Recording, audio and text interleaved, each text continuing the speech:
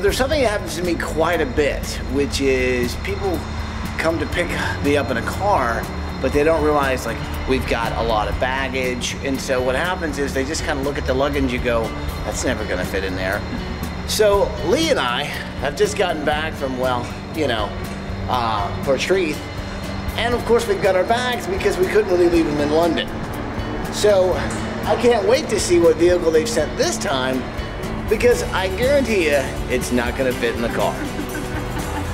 Because everything is smaller in Europe.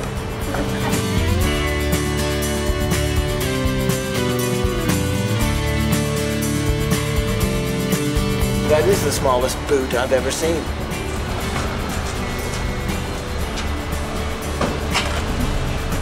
We're in. We got all our bags inside the car with us.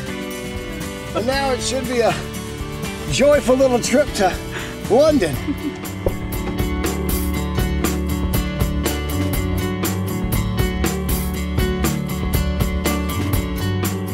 Looks like we're looking at about an hour and a quarter at the moment to get another car. Okay, so I have to do a black cab right now. Will the black cabs? Will the black cabs have enough room? They should fit it, yeah, they've got more space. Okay, let's go to a cab spot. The best news is we're moving, and we're all of our stuff is in the car, but legally we can't do that because we can't see outside the mirror. So now we're gonna go get a taxi, maybe put some of the luggage in the taxi, and then kind of caravan together to London.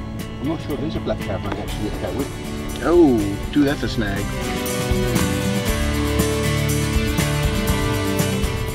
Is that sound because the seatbelt's not fastened with the luggages? Okay, just wondering. Because your luggage is as heavy as 3 small children. Yeah.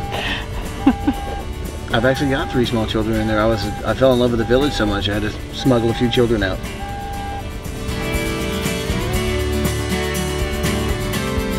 We just need a taxi.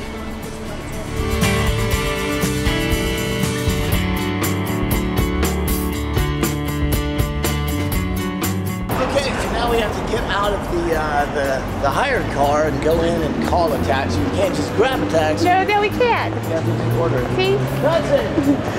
But we have to tell them inside. But we can't get out because they barricaded us in with these metal walls.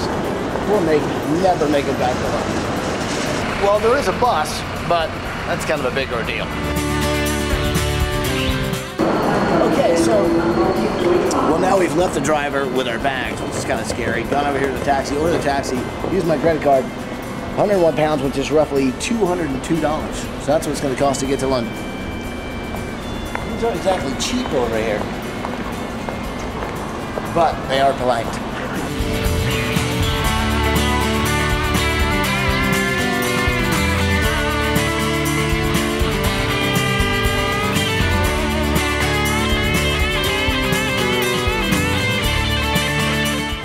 Now we're gonna try and get to London.